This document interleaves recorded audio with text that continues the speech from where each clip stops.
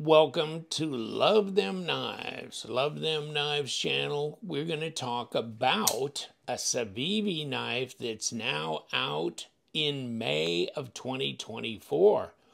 Ooh, baby, you know what? Let's move this up just a bit. We might need the room. This is a big knife here. This is a pretty good sized knife. And this is a collaborative with RS Knifeworks. Okay, look at this backspacer though, and this comes in different colors.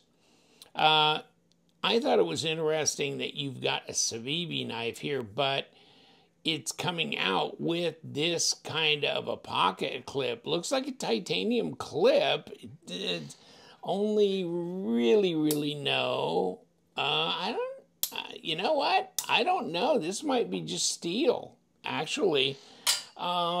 You know, it looks like a titanium clip. It looks like you wouldn't do this with steel, but it feels like steel. I know I've got these liners under here, but I'm going to check this when we do the disassembly here in a few minutes. That's interesting. It is called the RS71, and the one I got, well, it's in Nitro V, is the blade steel, but it's the milled ivory black G10 handle with the satin blade. Of course, they're doing the 10th anniversary thing on the Civivi boxes, and you know, this one comes with a pouch, as most Civivis do. Here it is. Here's your plastic. The knife comes in, and a bunch of stickers and a microfiber cloth. Okay, so that's what you get. And put this one back in the box. But wow, that's a good size knife. It really is. Let's pull over my my PM2, Paramilitary 2, and you can see the difference. I mean, this is a full-size knife here, 8 1/4 inches overall length. That RS71 is a lot bigger. Take the Man X2 I've got. Wow, wow, wow. A huge difference in the size there.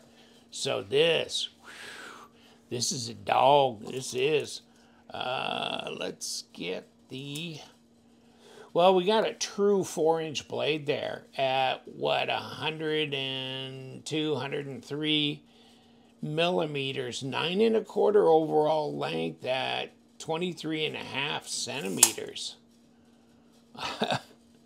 Whoa, that is some stuff. That is some stuff. It's a liner lock. Well, it's only a 1/2 inch wide, so it's 12.9 millimeters. It's not that thick necessarily. And the blade stock, let's just catch this part up here, 2.8 millimeters at 0.11. So it's 3 millimeter blade stock according to the thickness up here, and I guess that's the thickest part. And then it's a false edge up here. It's a sharp edge there. That is a sharp edge. Yeah, it's a sharp edge. Oh yeah, baby. Okay. Yeah, it got me convinced. RS Knifeworks. I was interested in that. And I'm going to flip back to, this kind of gives you the pause and read on the information on it. 9.31 inch overall length. I mean, overall length they're saying. I said 9 1/4. We're close. And the designer, here it is. Bob at RS Knifeworks. No, Robert at RS Knifeworks. And he's been making knives for 12 years, it looks like, since this is 2024. All right. Well, there's his Instagram page. And where does he say? Well, it is RS Knifeworks on his Instagram page. And he's got a picture of the knife right there. Our dear little RS71. Interesting name. Not sure why they called it that. But then I'm not that familiar, you know, how he names the models that he makes that are custom pieces as well. This is centered. Wow, drops nice. This didn't drop this nice when I got it out of the box. I did loosen this screw just a tad. And let me check, yeah, check the centering again. Yeah, it is dead centered. At first I looked at that and I go, is that really? Yeah, but it is. And ambidextrous, ambidextrous thumb studs, which you can reverse finger flick. And here I am doing that again. Okay, I can do that. There's no fuller or anything that you can flick off of and that kind of thing. But these thumb studs, pretty easy to use. The rear one, not so easy, but you just got to come up from behind it like that and push forward because it's just laying almost right down on the frame, right? So you just kick it forward and it'll fly right out. And then, whoosh, wow, nice drop. Obviously, you can flick it like this. Whoop, there you go. So however you want to do it. Ooh, just hit my stand. hit my camera stand. Wow, that just did it again. This is a big knife. I got to get it away from there. Wow. Ooh, you are. But nice drop. And ergos are great. Got the palm swell, all this, pretty nice. You've got some jimping here, under here, and under here. So you got grip, and you got grip with this in here. See what I'm saying? Wow. So if it's that big, how much does it weigh? And if you read the stats that I just showed you, you know. But it's 130 grams, which is not that terribly heavy, is it? So what would that be? About 4.3 maybe? Let's kick it back around. 4.2? 4.58. Okay, 4.58. I get it. But still, that's not much for a knife this big. Reverse grip feels good too. There's your lanyard hole. Nice big lanyard hole. Obviously, we've got number 8s here on the handle and the pocket clip. This is interesting. This gives it some style, doesn't it? That is maybe a bit of a stabby looking knife, isn't it? Got that dagger thing going on, which I like. I think that's a cool look. It looks very tactical, aggressive, that kind of thing. But that's all right. I can deal with that.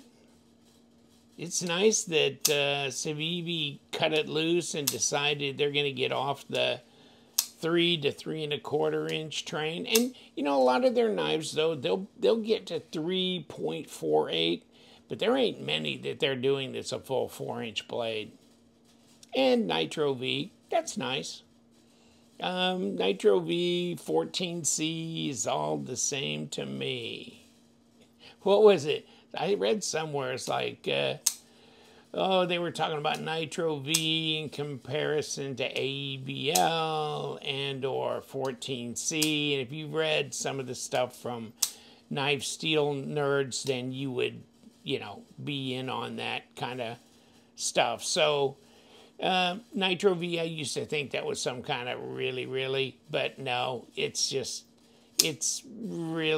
depends on the heat treat, if it's any really better than 14C.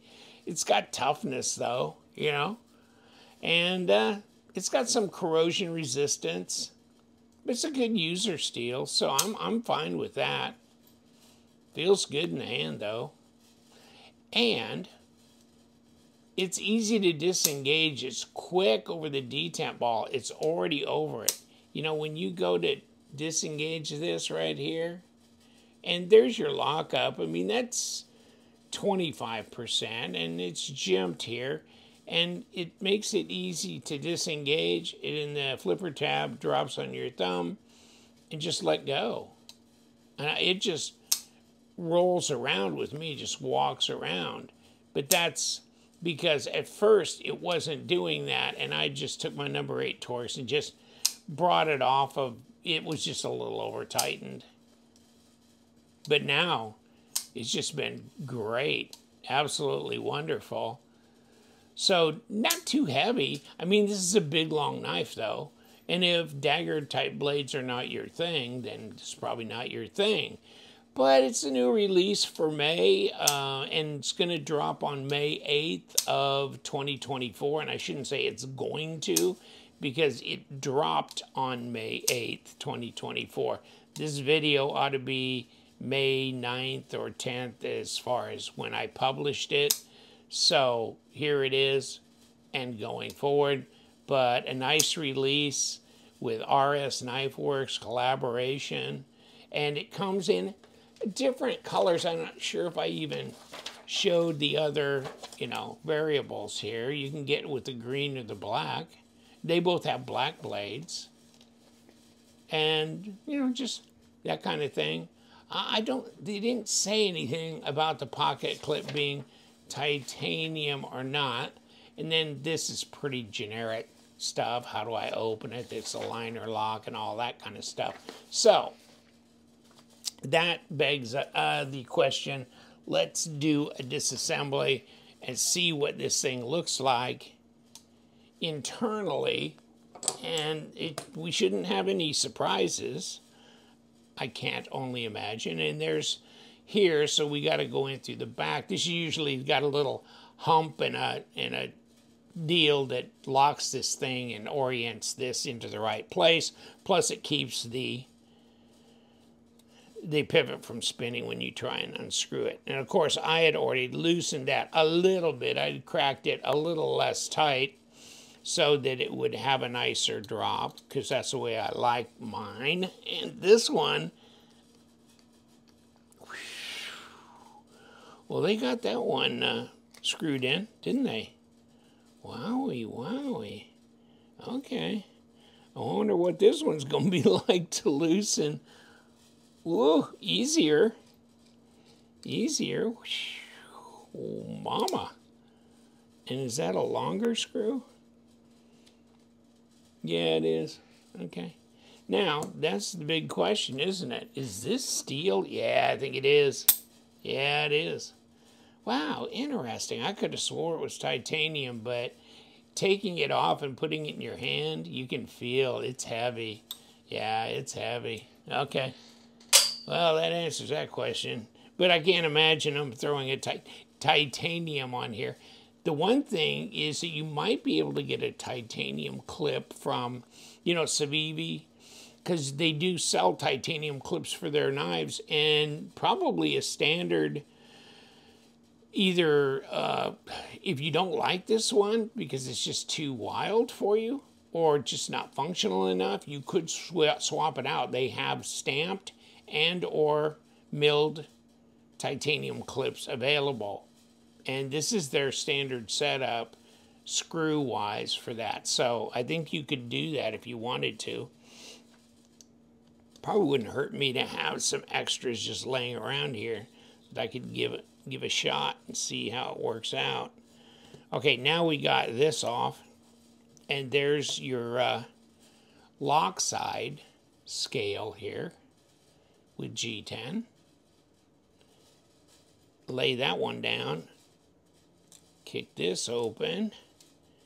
I don't see any internal screws, so this should come off, and it does. Okay. And here's our ceramic bearings, front and back. Okay. And it looks pretty clean, actually. And then there, of course, there's your stop that's just built into this. And And here's the track it runs here, and on that liner as well. The liners are skeletonized. And here's your little hump right in there. With that white, it's easy to tell where they put the hump that this sits down on to give it the right orientation. And there's the little notch right there that sits on that. Okay. I reckon that's your disassembly. RS71 back together. Wasn't difficult to disassemble.